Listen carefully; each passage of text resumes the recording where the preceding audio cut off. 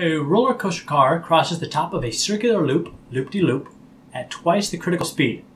What is the ratio of the normal force to the gravitational force? All right, so we're going to start by drawing a picture. Whoop, circle. And we're going to have a car. Whoop.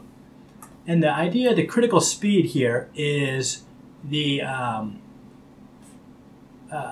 we want the car to move exactly to the left, and the normal force is going to equal 0. So to do that, we're going to say that if we draw a picture of this car over here, we're going to have just the force due to gravity, pulling it down. Usually there's a normal force also pushing down on it, but if it's just barely touching the track, normal force is 0.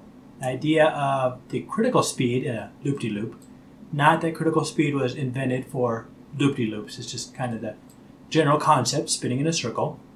So force gravity, and since force gravity is the only force, Newton's second law, mass equals, force equals mass times acceleration. Put a little c here, so we know that it's centripetal acceleration. You don't need the c, I mostly just enjoy it. And so solving for the velocity here, we'll say velocity squared is supposed to be divided. Centripetal acceleration is v squared over r. V squared is going to be, and force gravity is mass times gravity. So we use that, We have, I'll rewrite this just to make it a little bit more clear. Mass gravity equals mv squared over r. R is radius, m's cancel, and we find that velocity squared equals g times r. Therefore, critical velocity equals square root of g times r. R is radius. I know sometimes we use a big R, sometimes we use small, doesn't matter, same idea. So we want to know the ratio of the normal force to gravity when we are twice the critical speed. Right. So now we're going to redraw this picture. So we have the same picture over here with, that's the direction of motion, the little V there, so we know that it's the motion.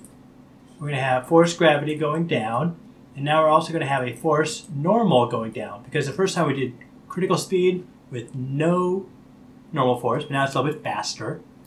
And so from here, we're going to say, let's see, I'll do gray.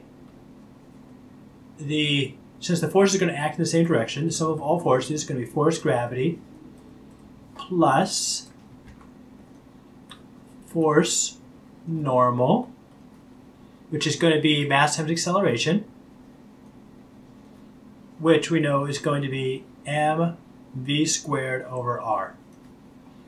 So rearranging this, we're going to say force gravity, which we know is mass times gravity, plus force normal, mystery force, equals, we want to find the ratio of normal force to gravitational force, is mv squared over r, which I'm just going to write as m over r right now. So we know that this is the critical speed, or yes, critical speed. So doubling that, we have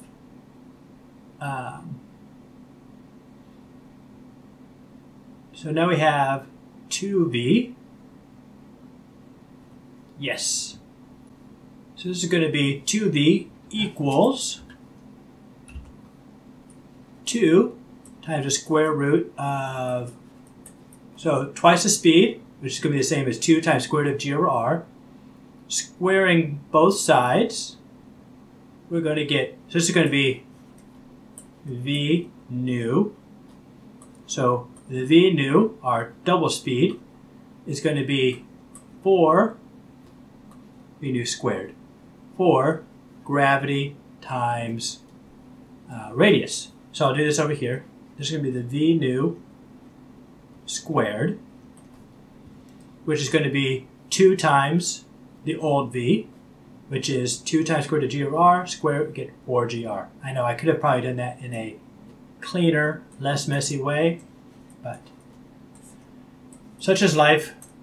All right, so now we get the equation mass times gravity, which is force gravity, plus force normal equals m4gr. R is canceled. Rewriting this, we get mass times gravity plus force normal equals 4 mass times gravity. Subtract, rearranging it, because force normal equals 4 mass gravities minus 1 mass gravity, give us 3 mass gravities. This mass gravity right here is going to be the force due to gravity, so Fg. Rearranging that, we get force normal over force gravity equals 3. Bam, there we go. So let's see if that's a possible answer, which would be nice if it is. Right here. N, I'm going to assume that's normal force over force due to gravity equals 3. Hope that helped. See you next time.